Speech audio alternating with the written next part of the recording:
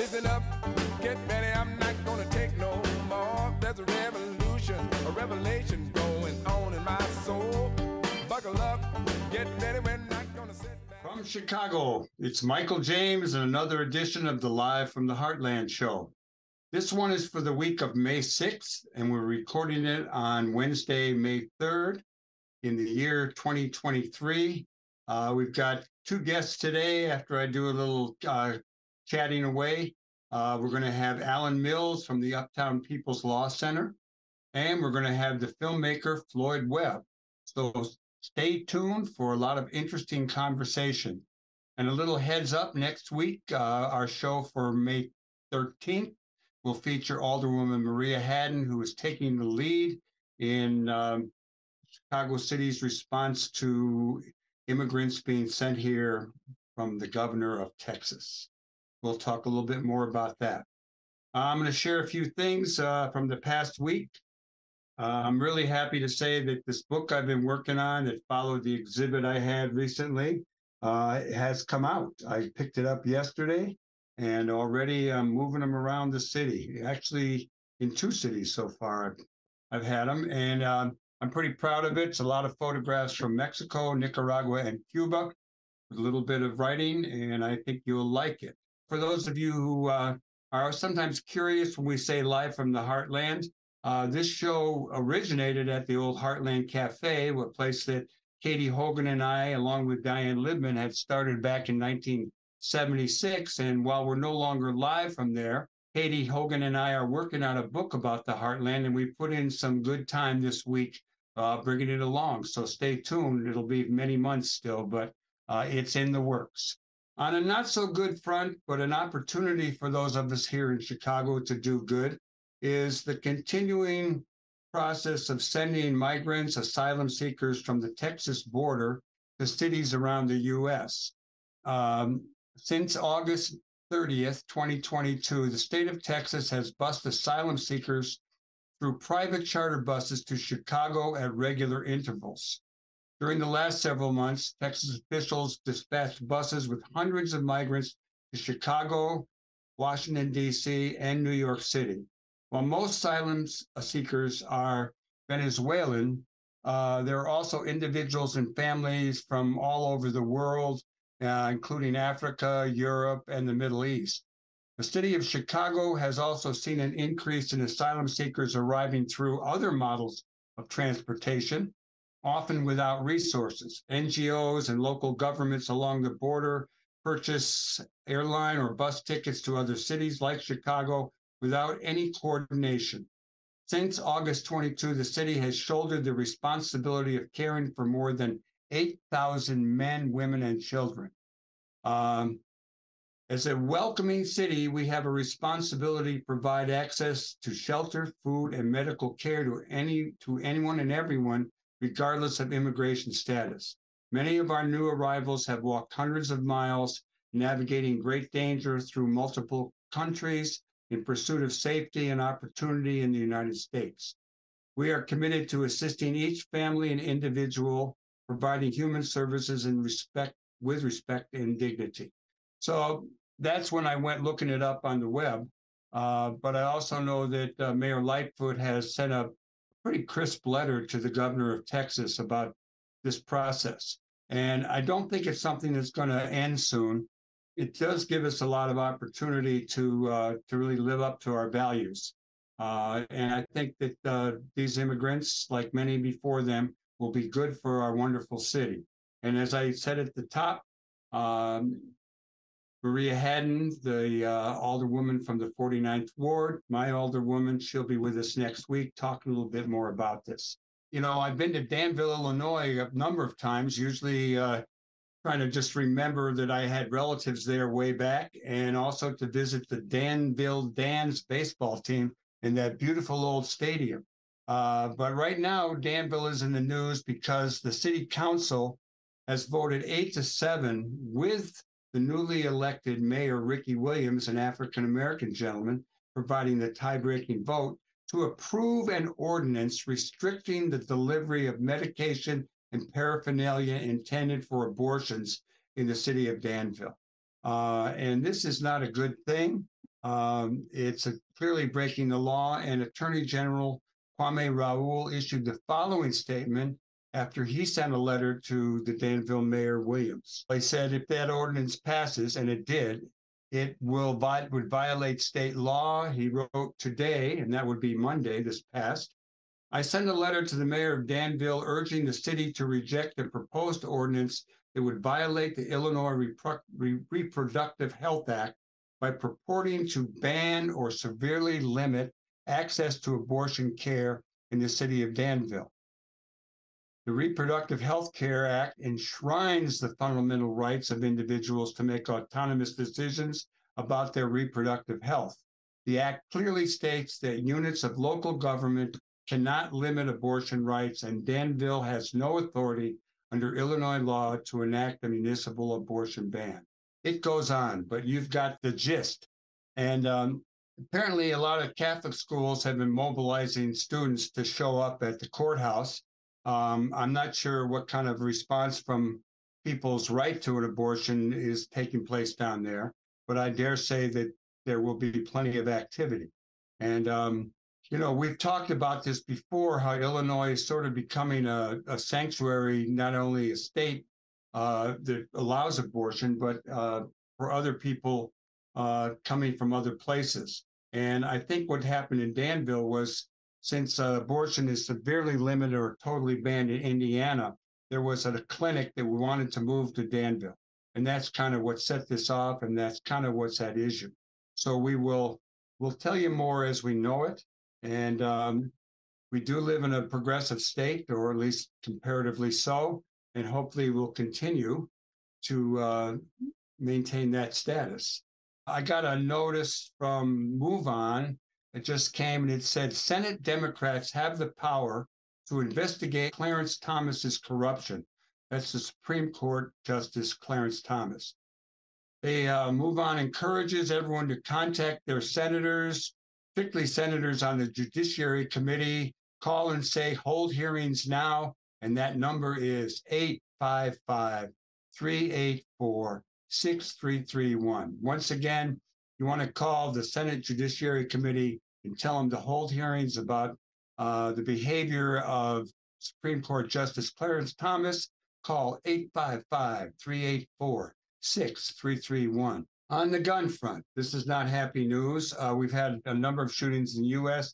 There's a lot of news about it, but I'm just wondering if all of the gun activity in this country is starting to influence other places, because as we went to record today, 8 children and a security guard have been killed in Serbia.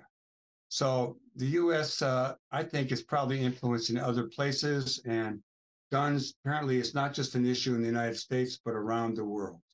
Okay, let's bring it close to home here in the mighty 49th Ward. I want to call your attention to the wonderful restaurant Smack Dab. It's now calling itself a community diner.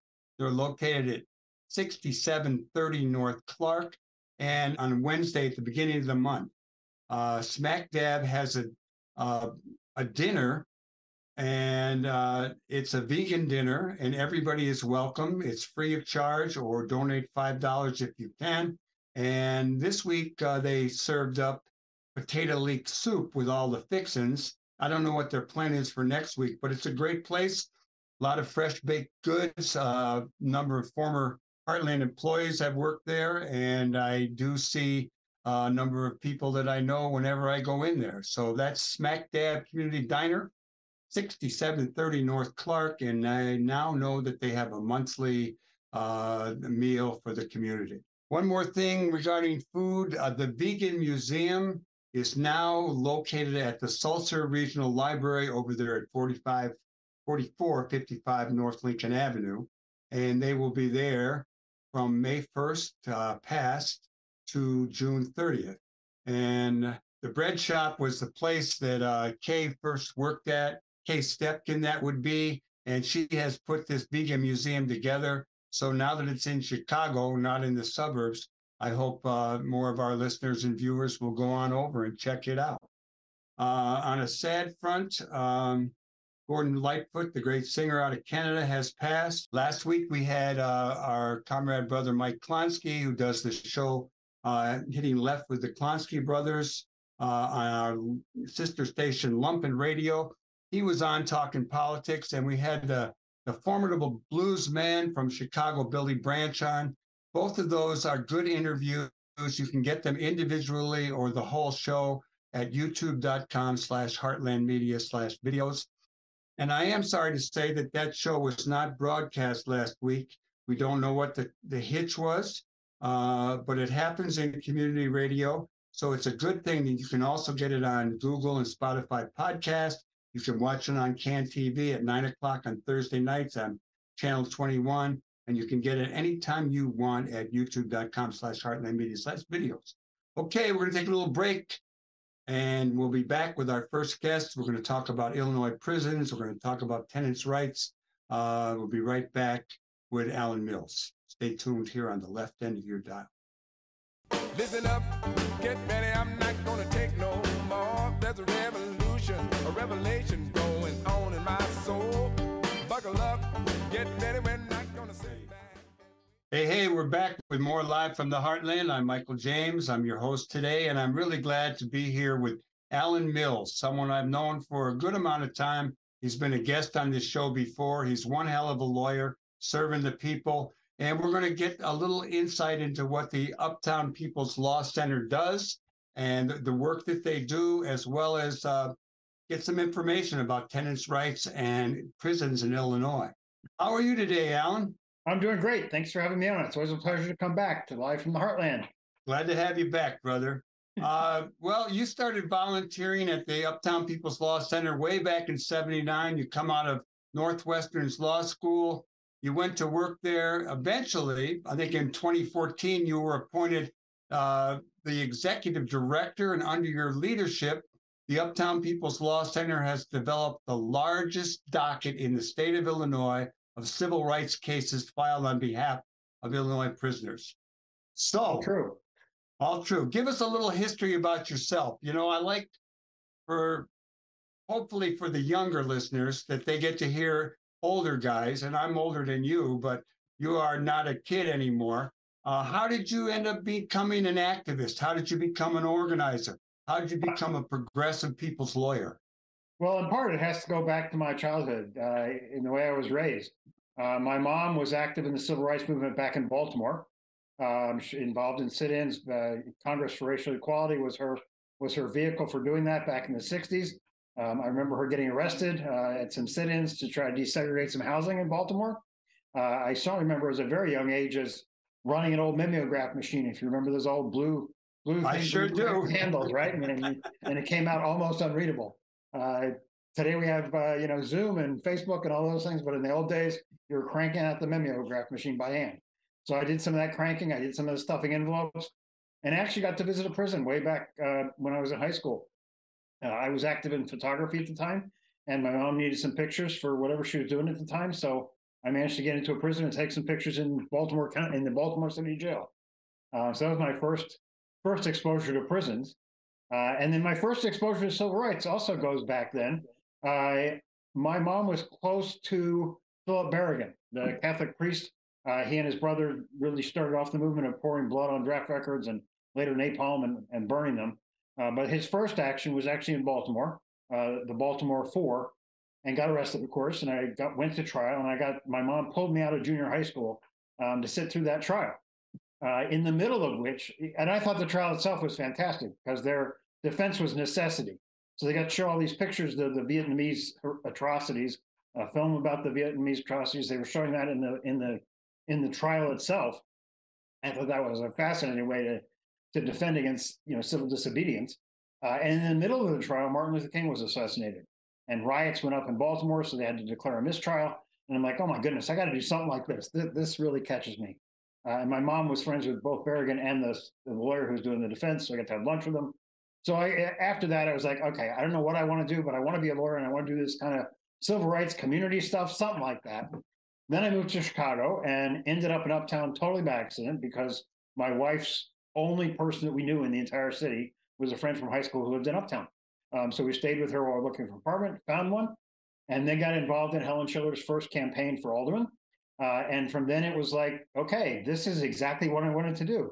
I don't have to make it up. They're already doing it here in Uptown. So I grabbed a hold of the opportunity as a second-year law student and never let go. 40 years later, I'm still here. That's nice. You mentioned the Berrigan brothers a couple times. I don't know, maybe your mother and my sister crossed paths. There was a film made called The King of Prussia about the Berrigan brothers, I think. And I know my sister worked in that film. Oh, cool. Anyhow, and Tom Clark, who sometimes comes on this show, he knows a bit about the Berrigan brothers and a lot of that kind of thing. Well, let's talk a little bit first about tenants' rights in Uptown. I go way back to Joint Community Union, starting in 1966. One of the things we did the most, I think we had the first collective bargaining contract with building owners over at the Gutman building, I think, on Kenmore Avenue. Yep. We had a lot of rent strikes. And I do remember spending a lot of time knocking on doors in Uptown, dealing with people's legal issues, protecting them from getting thrown out, going back into their basement and turning the electricity or the gas back on. Talk a little bit about your work with tenants and tenants' rights in Uptown. Well, I mean, I started off more or less where you guys ended, doing the same sort of work, representing a lot of tenants. At the time, most tenants, Uptown has obviously changed a lot since 1979 when I first started doing this work. When I first started doing this work, we're still doing exactly the same sort of thing you're talking about. Slumlords, terrible conditions, rent strikes, all that kind of stuff. And that's still going on to some extent, but really the Uptown community has changed so much. Massive gentrification happened. So really over the last 35 years or so, I spent a lot of my time fighting against that gentrification, either with a big class action lawsuit we did, but also just building by building, tenant by tenant, trying to keep people there. And as a result of that, but I don't want to say mostly the lawsuits, but mostly the great organizing that built on what you started, we have a lot of subsidized housing in Uptown now, more than any other community area in the city of Chicago. And that includes both senior citizen high-rises run by CHA, scattered site buildings run by CHA, high-rises that are subsidized through HUD, and now mostly are tenant-owned or co-op owned. So we've got 10,000 plus units of that kind of housing in the Uptown, greater Uptown area anyway. So a lot of what we do now is defending those tenants, either from being evicted or really a lot of it comes from community pressure. And sadly, our current alderman, who anytime they see young black men on the street say, well, there's gang activity there. And we've certainly been at these sort of so-called community policing meetings where tenants share tips saying, if you see a bunch of black people on the street and you just call up the police, they're probably not going to come. But if you tell them if they have a gun, then we'll be right out there. So always report you see a gun, whether or not you see one or not, that's how you should report it. And it's like, and of course, these are not people wearing suits and ties. These are kids who generally live in the subsidized housing, because that's what's left for poor people in Uptown is subsidized housing. So, there's been that pressure. And my favorite sort of example of this is when almost the first thing our current alderman did when he took office was remove the basketball rims from the play lot over near my house on Malden Street. Yeah, I hate that. Yeah, I mean, he's like, because it's next to a school. And he's like, well, all these kids are hanging out in the play lot playing basketball and they make it unsafe for the kids in school. I'm like, where would you prefer them be? Out on the street, hanging on the corner, doing whatever? Or would you rather them playing basketball? And the principal of the school is like, we like them there. What are you talking about? We don't want this things gone. So that was the first fight we had. And it's just an attitude that whenever people are gathering on the street, they must be up to no good. And of course, they're not. They're just trying to live their lives like you and I did back when we were teens, right? Or maybe not as bad as you and I did back when we were teens. I don't want to put anything on them. I did some bad things, I know. Right. Alan, so that's where that our work these days is mostly defending people who are trying to be forced out of the neighborhood. Give us a little brief report on the politics in Uptown. We had Helen Schiller for a long time. She was good. And then you got another alderman who now is retiring, and you just elected a new alderperson who people are real optimistic about. And I'm very optimistic about Angela. Yeah. Unfortunately, Alderman Kappelman won that election. There was like 15 people running when he You're talking about elected. last time. Yeah, well, when he started 12 years ago after Helen retired the first election. Once you're in, it's much easier to get reelected. although all of his reelections were very close, Yeah. by a few hundred votes. But this time Angela won very handily.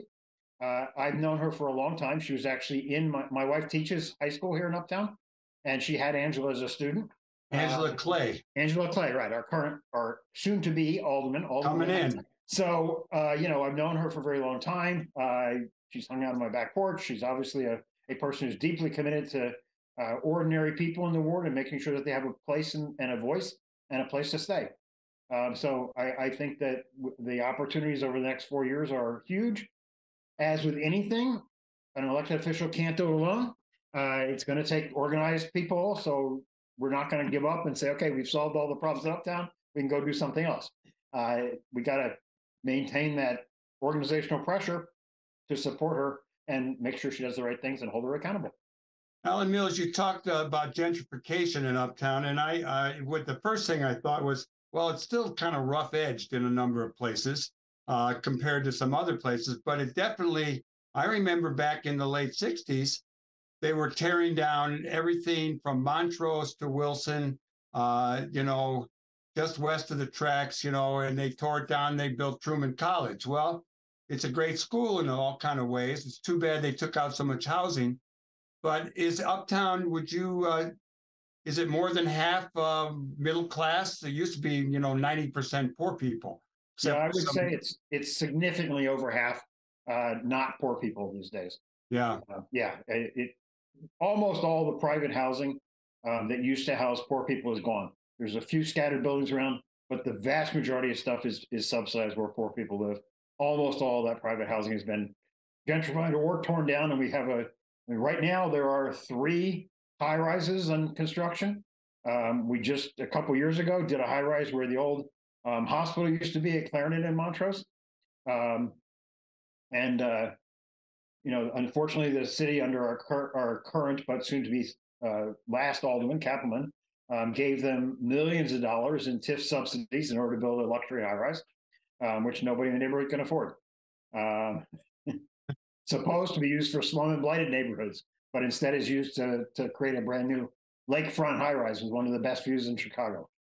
Well, I hope that some of those middle class folks that have moved in have pretty strong values. I think they probably do. They obviously had enough support to bring Angela in.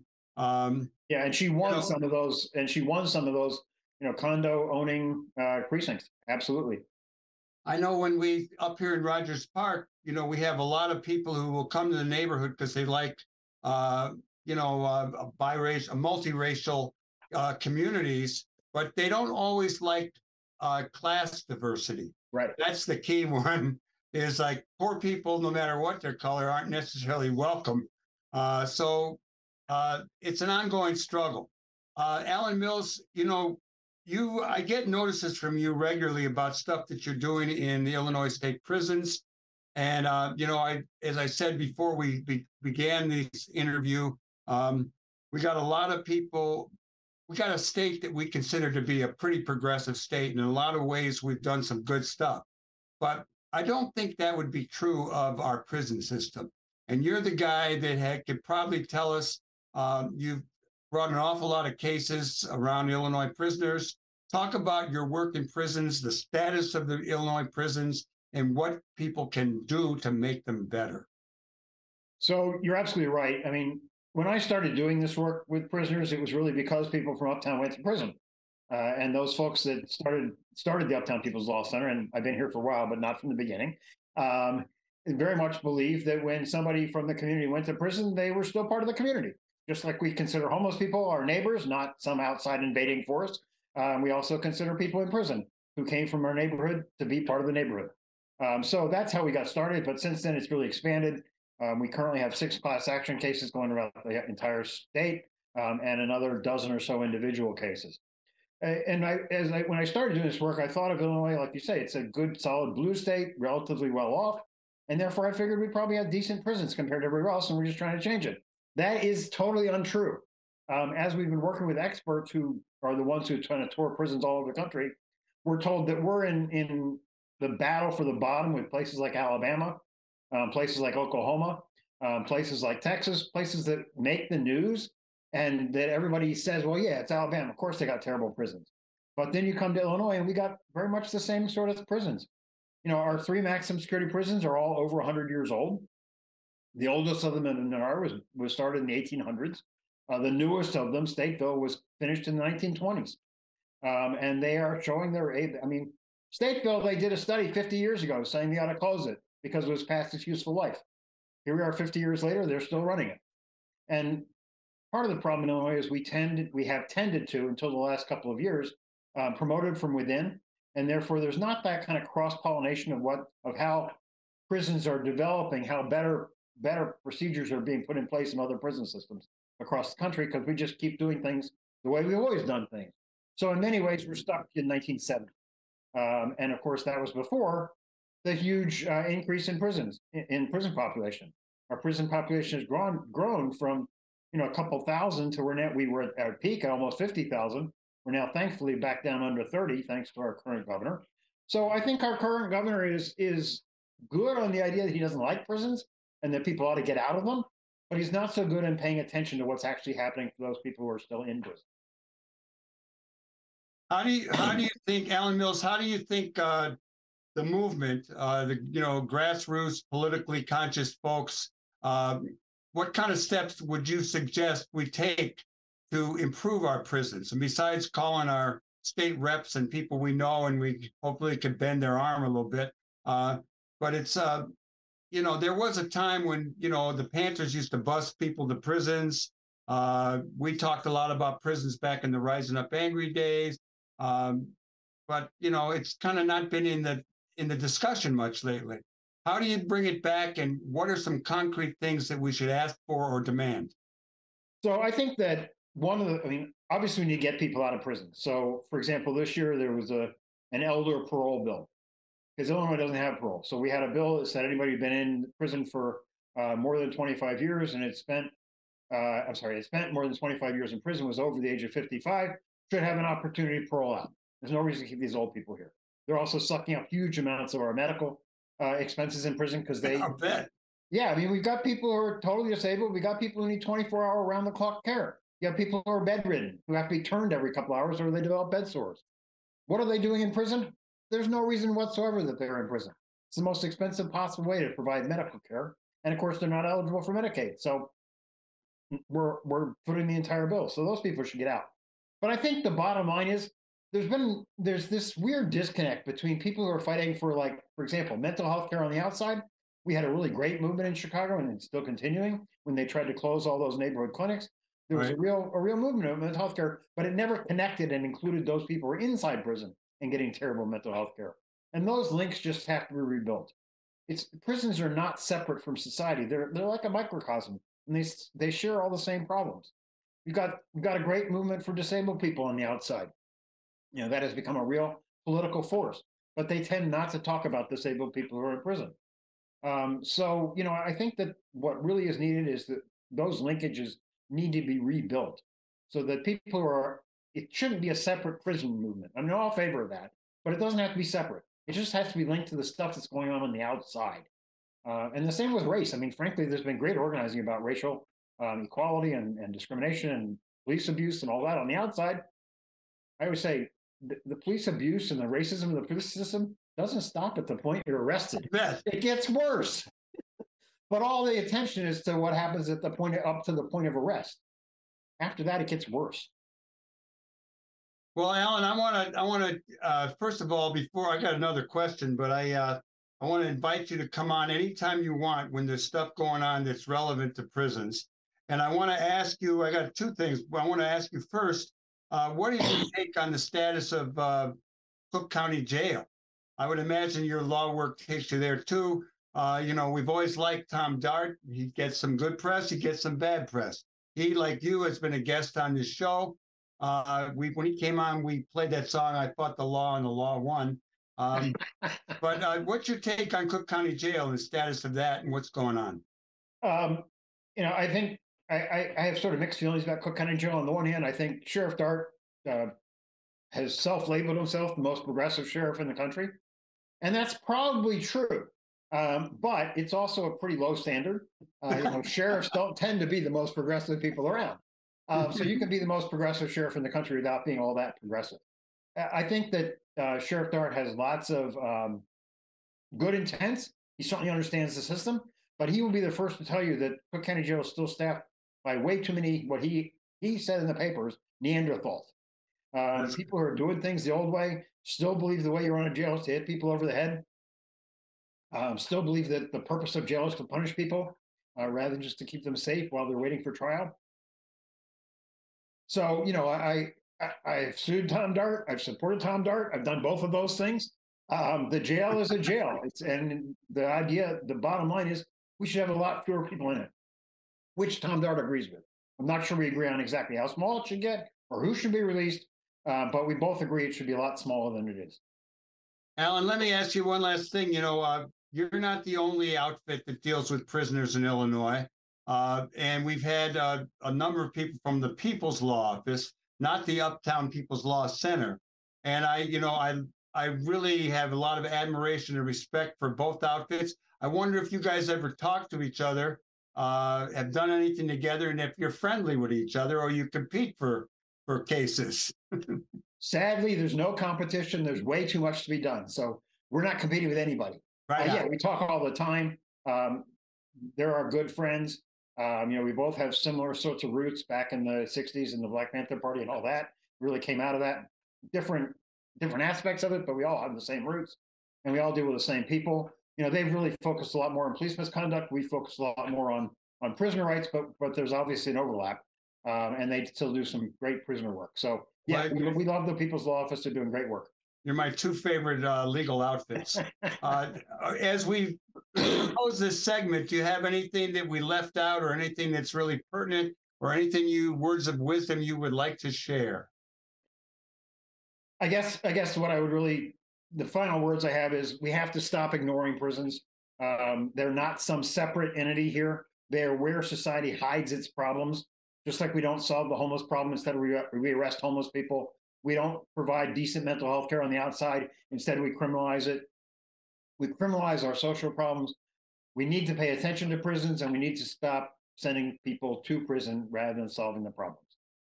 And if anybody wants to get a hold of you, they can just go on and find Uptown People's Law Center. And we have a website with lots and lots of information in it. Way to contact us. If you want to volunteer, let us know. If you have a case, a loved one in prison, let us know. We have a mailing list you can sign up for, which you're already on, I know. Everybody else should join too and get the same information Michael James has. Thank you, Alan Mills. Keep doing good in the world. You're a hell of a guy, and I'm going to look forward to seeing you in person in a not too far off. I will be back on as soon as I can. All right, brother. All right, and everybody stay tuned. We're going to take a little musical break, and we're going to be right back with some really interesting information about the children in Japan of USGIs and what happened to them.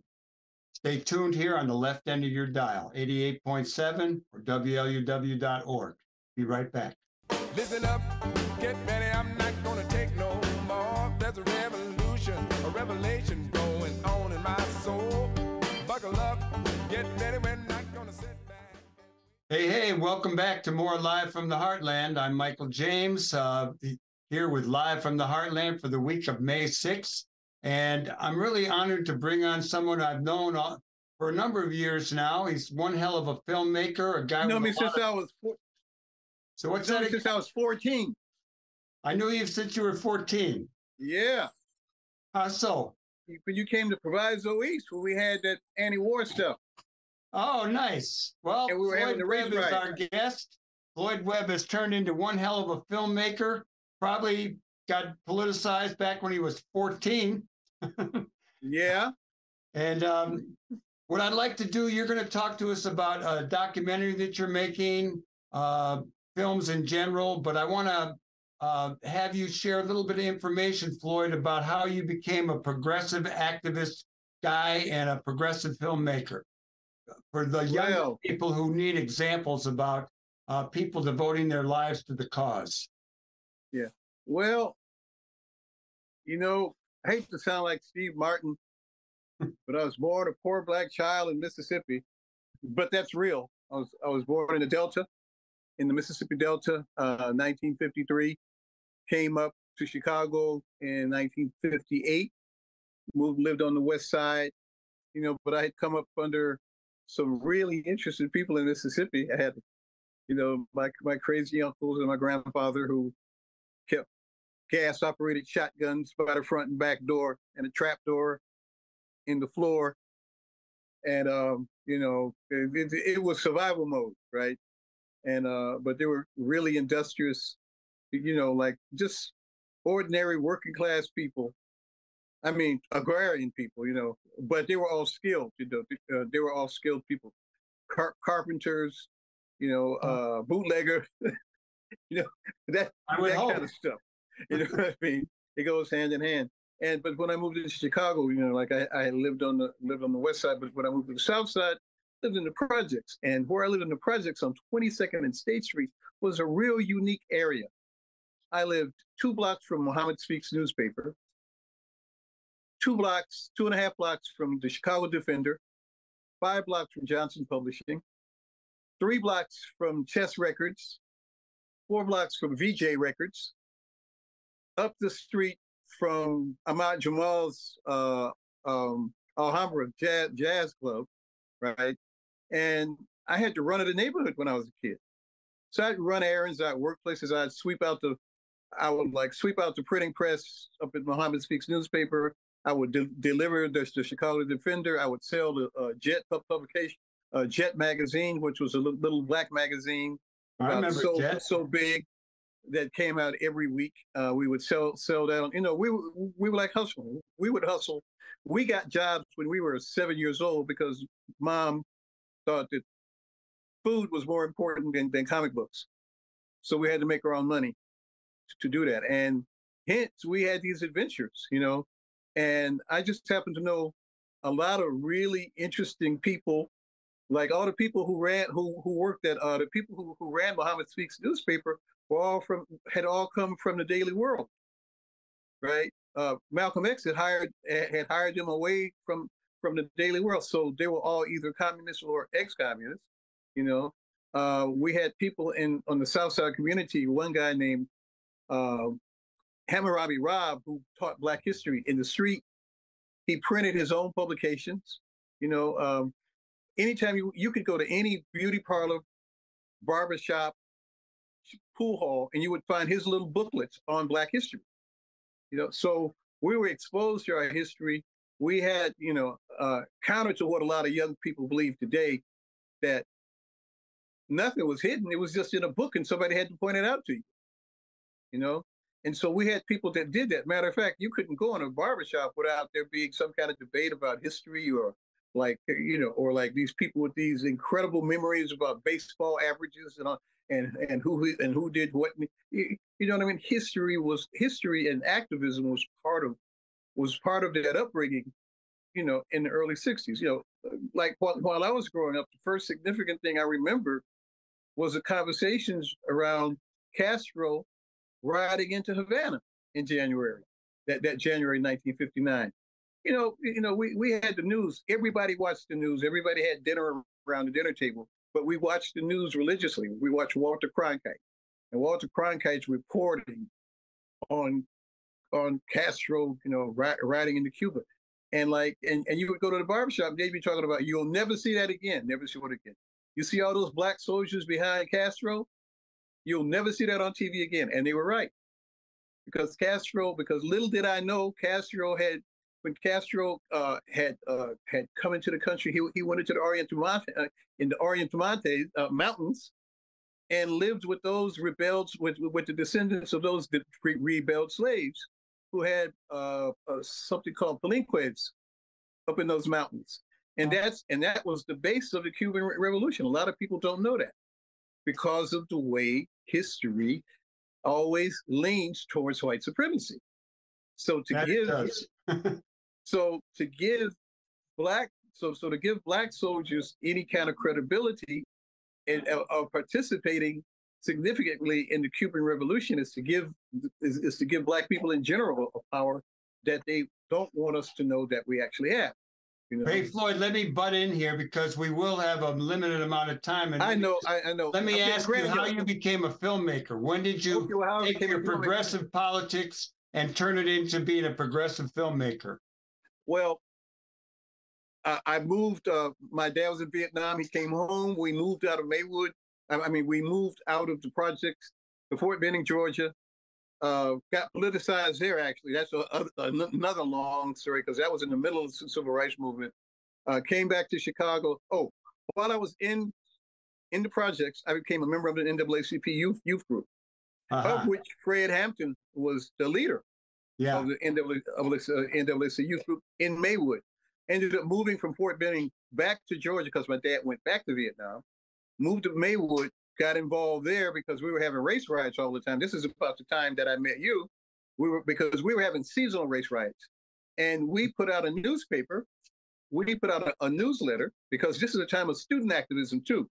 Student active, we must not forget. This is also a time period in which there was so much student activism, right down to the high school and the elementary schools, over dress codes, all kinds of things. Big time.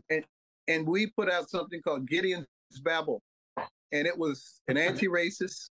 It was an anti-racist, anti-imperialist, anti-war document that we Xeroxed in the school when no one was looking, and from there, like I got involved with Black Panther Party, because when King got killed in '68, we had 600 members of the youth group of the NAACP when Fred was head of it.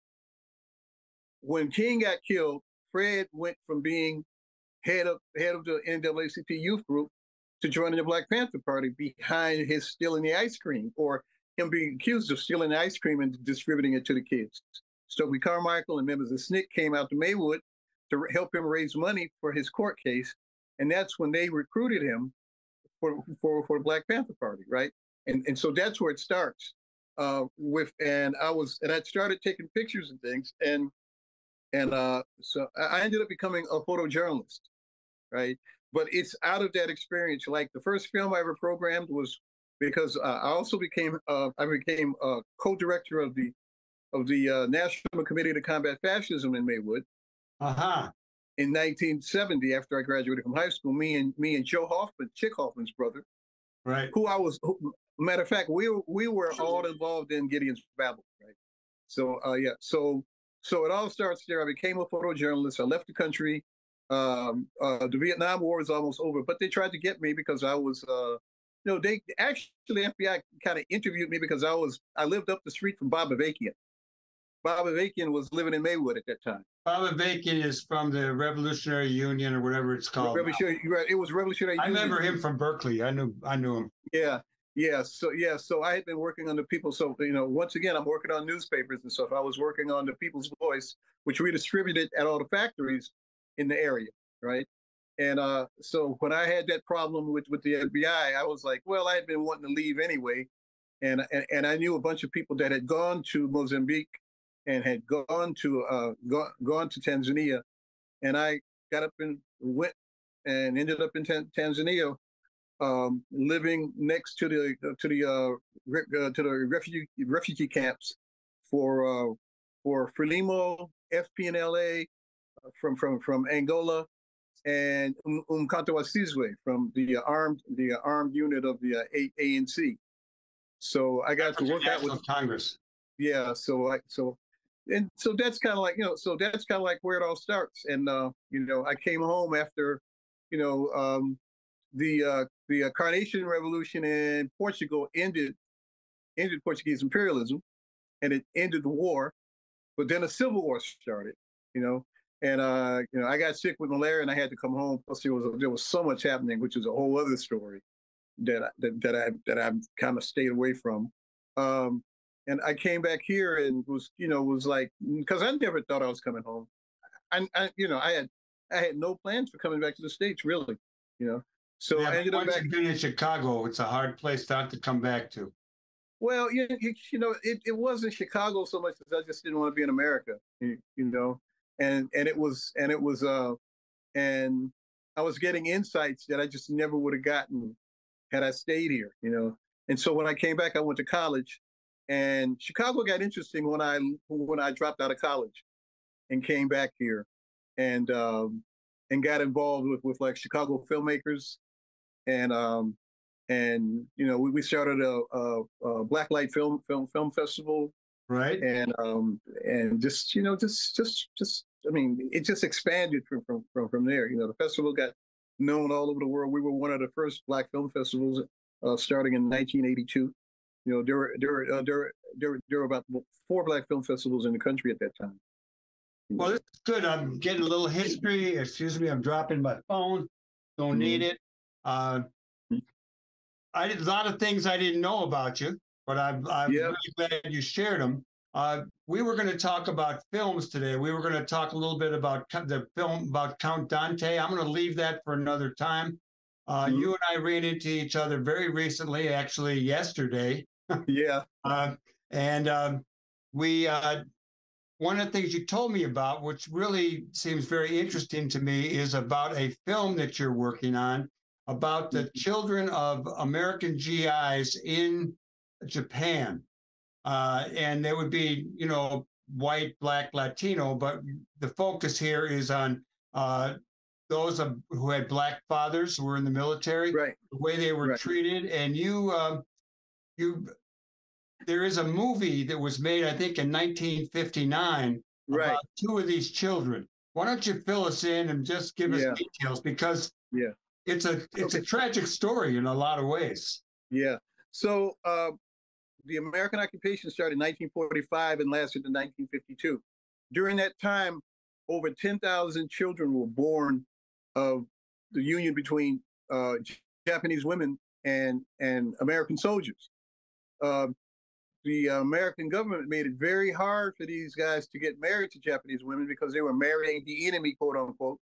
And these the children weren't necessarily welcome, because America had in most of the states that soldiers came from, miscegenation was against the law. It wasn't until and so they didn't know what to do with that, so they didn't do anything until after the American occupation was over. So these kids were all born, and it was very difficult for them to be married. So a lot of the soldiers had married the Japanese women in Shinto weddings and not Christian weddings. But the marriages still weren't recognized, right? So a lot of these kids got left behind. Nobody knows how many children there actually were. A lot of them were put up for adoption, and a lot of them didn't get adopted here. You know what I mean? Because there just wasn't a policy until like the mid '50s that the adoption started. So a lot of these kids were left behind. Tadashi Imai was a left-wing Marxist filmmaker who made social realist films, and he had been purged out. They had a red purge in Tokyo, and he was pushed out of one of the Japanese studios. They formed their own studio, and they looked at this subject and decided that they wanted to do this film in 1959. So I showed the film in Chicago for the first time last year at Chicago Filmmakers, and I asked the person who helped me find the film if we could find the 2 actors that were in the film who were then kids, and she went out and found them. So we found both of these guys, this young man and woman who were like 10 and 12 years old in 1959. Now they're in their late 70s, and we've started making a film about what their life has been like since they made this film. This film won all kinds of awards, right? But it was never shown in the United States until we showed it last year. It's crazy. I can't believe it. So the name of the film is Kiku and Isamu. Yeah, Kiku and Isamu, ISAMU. And we have a website that's kikulegacy.com, KIKULEGACY.com, and you can get more information. We're having a crowdfund to raise $5,000 so we can keep shooting. We started shooting February 3rd during the first day of spring, Setsubon.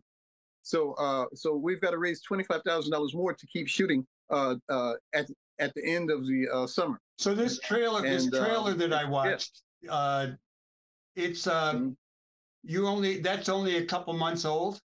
You just shot that? Oh, that footage was shot February 3rd. So you went back to Japan. No. I didn't go. I have a producer who's working with me here who speaks Japanese, Okay. and the American woman that's going to be director has been living in Japan for 30 years. Deborah DeSnow. So I'm working with Deborah DeSnow and Yuki Solomon, who lives here in Chicago. Deborah has the company in Japan. She's been living there 30 years. Well, tell me a little about these two people, Takahashi Imai and George Okoyama.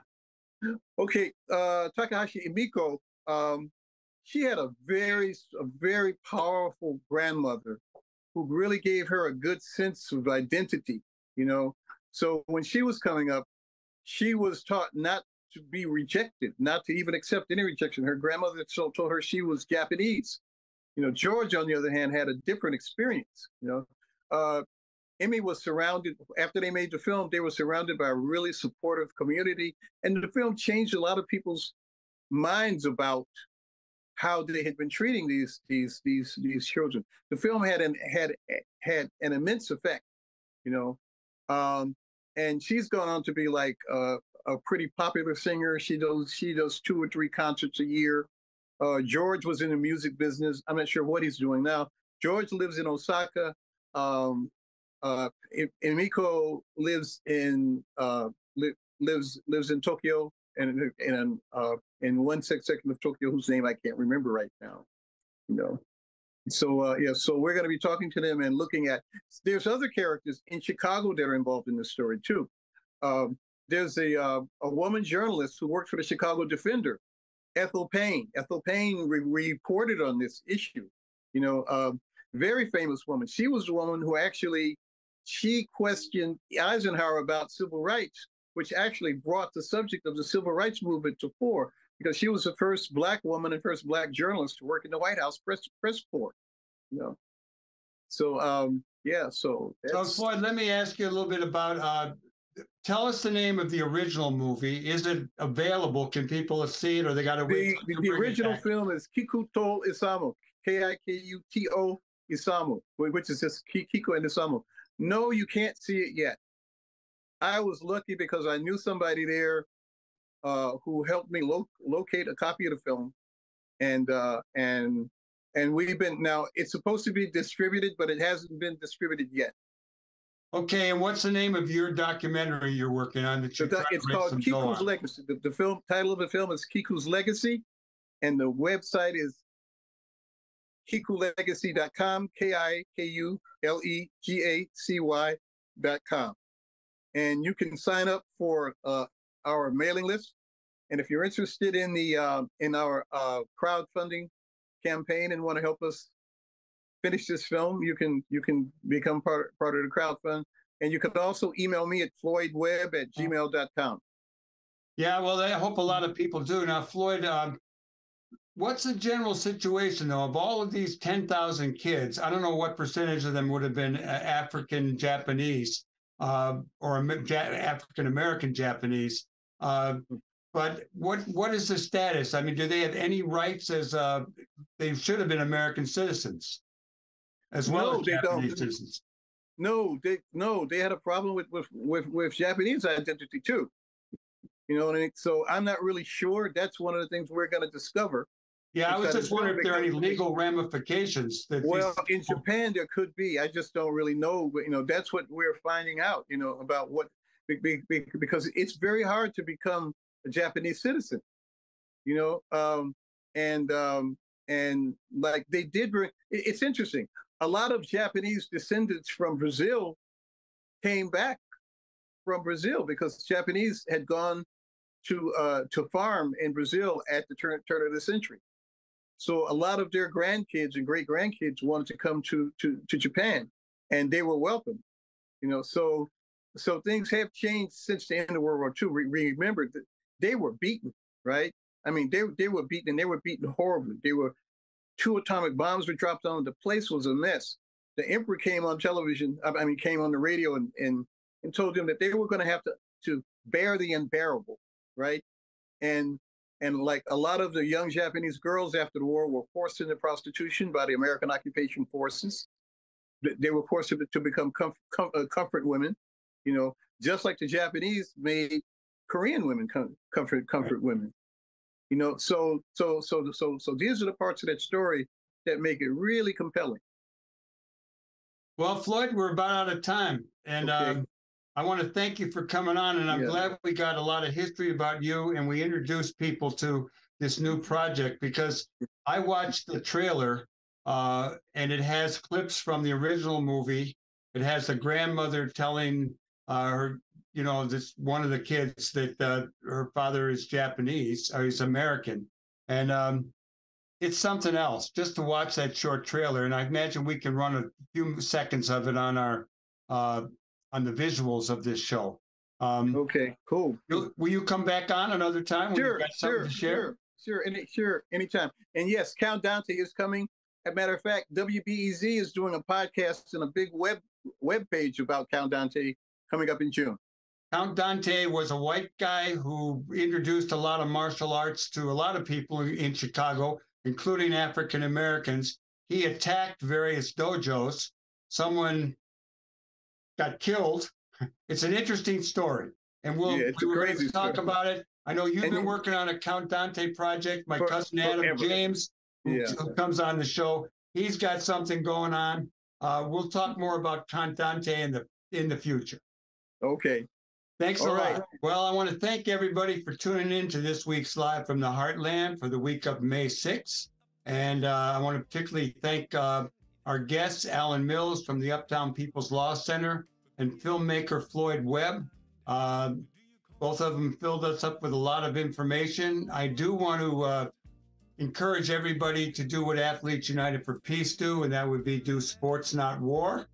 I do want to thank everybody who makes the show possible, particularly our engineer, Hal James, our co-producers, co-hosts, whenever they want to, Tom Clark and Katie Hogan, our music producer, Lynn Orman. And we're going to be back next week. Again, we're going to have Alderwoman Maria Haddon talking about the asylum seekers coming to Chicago and the challenges and opportunities that it affords us. And just so you know, you can go to youtube.com/heartlandmedia/videos. You can find hundreds and hundreds of entire shows. And then for the last few months, you can find the individual segments. It's all there for you. And let us know what you think of the show. You can get me at fatback@aol.com.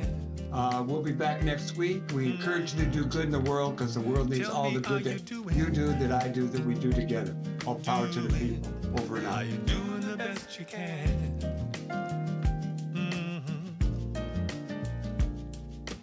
Over the mountain, under the big blue sky, you got a dream awaiting. I can see it in your eye. It may not come easy, but you know you've got a friend. I'll be by your side the entire ride. Just let me hear you say amen. Are you are you doing the best you can? Tell me, are you are you doing the best you can? Tout donne, est-ce que tu donnes le meilleur de toi-même? Parce que tu l'aimes.